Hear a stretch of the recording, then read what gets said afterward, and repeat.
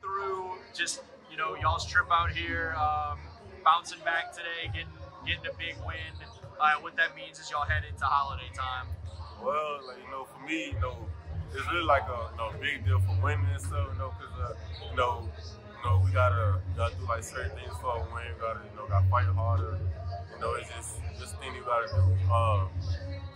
We had like a little long trip down here. On the trip, we had like a long talk. Preparing for the game. We was also like watching film on the way out here too, saying how we got, and we was also talking about what we got to do on defense. So we was basically like focusing more on defense because our coach said when we do defense, offense gonna come. So the relationship, whether in terms of y'all getting along or in how y'all work together on the court, with you and Deray, a young guy coming up behind you, learning some things from you. How nice is that?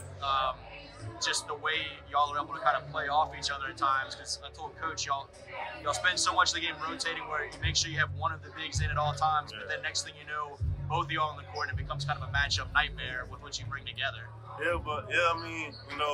Even though things like that happen, we also prepare for that. Like during practice, we always practice with two bigs in. This case, like things like that happen. So we was kind of prepared, but it's like practice and actual games like kind of like two different things. So we really not used to playing the game together, but practice wise, we got it under control.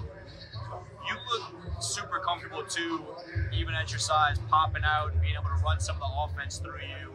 How much do you enjoy that, being able to kind of look over the top and find your teammates cutting all over the place? It's like this for me like it's better because like I love just like trying to get share my other points in there, trying to find people that's wide open. I'll be trying to give them the ball. I'll be telling them the cut sometimes too. It's easier. They be wide open. I'll be telling them the cut, and I'll give it to them, and they be cutting.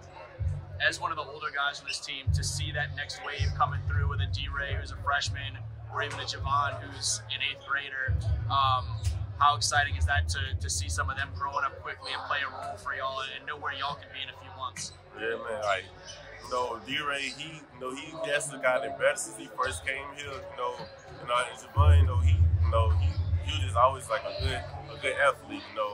So he basically the type of person who will just do whatever the coach has to do. So.